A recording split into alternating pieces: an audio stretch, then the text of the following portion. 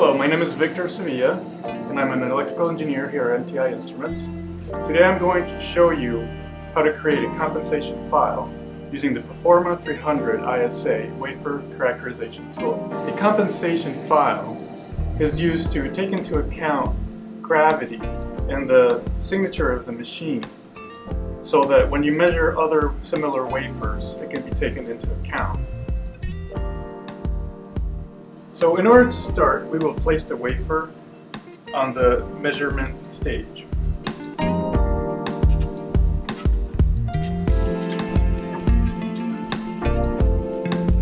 And then we come over to the computer, log in as administrator using the password you set before, or if it's the first time you use the equipment, use the password Wafer.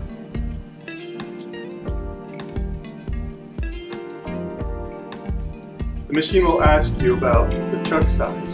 In this particular case, we're using a 300mm wafer. So we will use the largest 39mm chuck setting.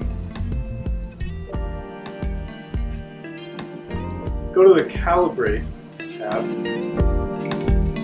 and then click on Representative Wafer. Click on New File, enter a short title.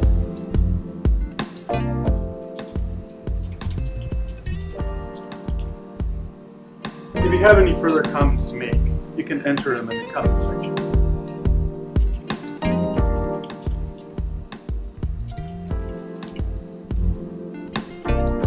Select the measurements you want to display everything on.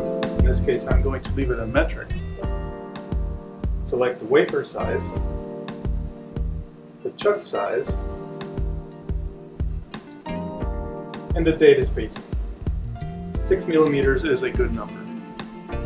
For the loading angle, we recommend you use 0 degrees.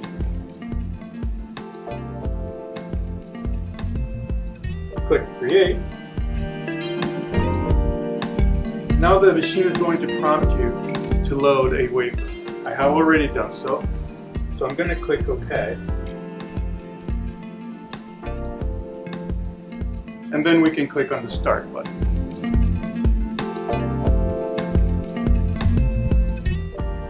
The machine will now proceed to scan the top side of the wafer.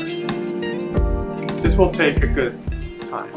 Now that the machine has completed one side of the wafer, since you want to take into account for bow and warp, we're going to flip it over and then hit the Start button again.